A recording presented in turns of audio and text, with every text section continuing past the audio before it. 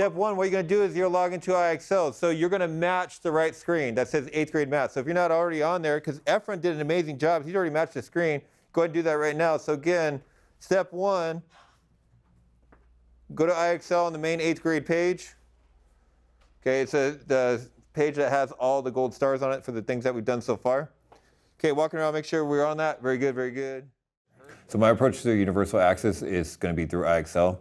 And what IXL is providing me is a database for information for the students to access learning gaps. Those learning gaps were determined from the NWEA that the students took back in September.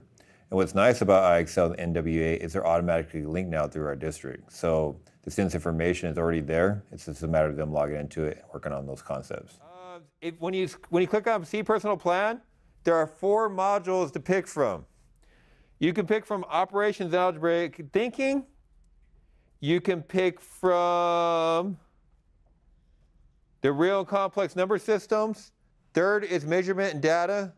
And the last plan is geometry. You can pick any one you want. So what your goal is to get 2 of them done today. Okay, so you want to get 2 of them done. So that means staying on task for 20 minutes. Markers and erasers. You guys can work out the problems out on the board, on the tables. So I like doing universal access on Monday. It's a modified shortened day. So it just gives students exposure for about 20 minutes to work on those gaps in their learning.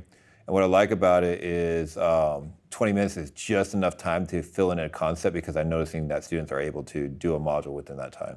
And once they were started, it's just a matter of walking around. Enjoyed working with a few students today individually just on a concept. And also when I'm working with them, I see exactly where they're at. Okay, you're learning fractions, you're learning multiples, or you're learning measurement. How much cheese do we have? 1/2. Half of a pound, right? But how many pizzas we got? 2. So what we gotta do is we gotta take that cheese and evenly put it on 4 different pizzas. You can't. You don't think so? Why not? Because you don't have 1/2. What about taking a half of a half or a quarter of a half? Right, 4 halves. Okay, so now we're on the right track. So how do we take 4 halves so we can figure out how much cheese on each pizza? Because if you get more cheese on your pizza compared to me, I don't know if that would be fair. I want the same cheese as you. So it's just really cool to interact with the students on a one-on-one experience while everybody else was busy with their own differentiated lesson. That's what I love most about it. Now as a teacher, I can check and see what you guys are doing. So remember, we're staying on task for 20 minutes. And checking right now to see who's on task. Let's take a look. Good job, Andrew. 64, right on. Vladimir, don't give up. Keep going, man. You got it. Good job, Brian. Almost there. 1 more to 80. Christopher, 75. Keep going. Connor, almost perfect. Good job, Eddie. Eddie, you got it perfect. Alexa, great. So part of IXL with universal access is making sure that all students have an opportunity to fill those gaps. So what the live classroom does is make sure that all students are actively working. So the live classroom view tells me 2 things: who's logged in, what they're working on, and in the live classroom view, if I click on their name, it actually shows me the question they're working on as well. So a student that might need help, I believe if you get 3 wrong in a row, it pops up as a flag. The box turns red, it says student might need assistance. So it can mean 2 things: either the student's guessing, which could indicate giving up or just getting frustrated, or they're just really genuinely stuck on it.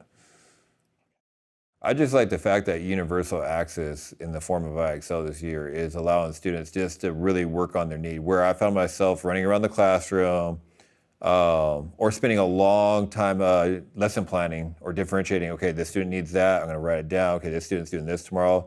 And it was just, it was so complex that now the technology is doing it for me. It's just a relief.